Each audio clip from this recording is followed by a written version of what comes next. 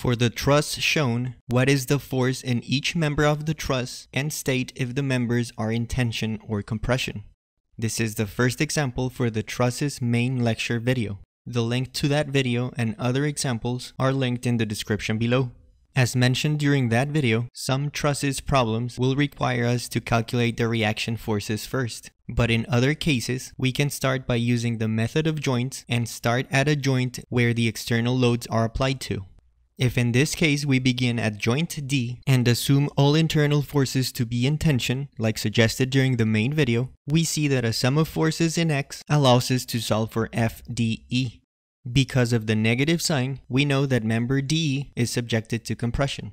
A sum of forces in the Y direction would allow us to solve for FDC.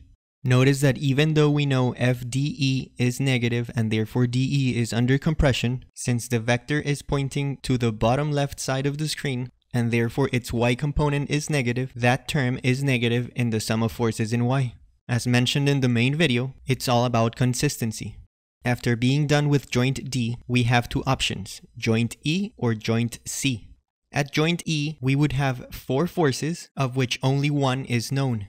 In contrast, at joint C, we find 3 forces, of which one is known, which leaves us 2 unknown variables, which is perfect for the 2 equations that we find from the sum of forces, one in X and one in Y. Therefore, our next step is joint C. From a sum of forces in X, we find the value for FCE, a compression force, and from the sum of forces in Y, we find FCB, a tensile force.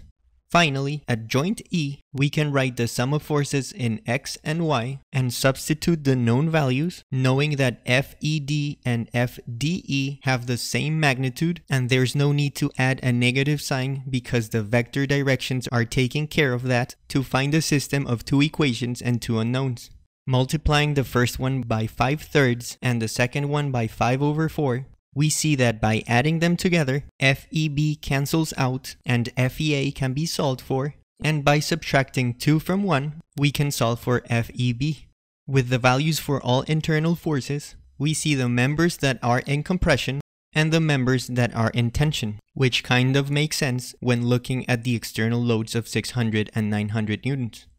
Notice once again that in this problem, we didn't need to solve for the reaction forces at A and B.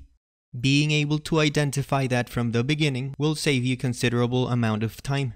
For more examples on trusses, including some where you do have to find those reaction forces, as well as the links to the main lectures of statics course, make sure to check out the links in the description below. Thanks for watching.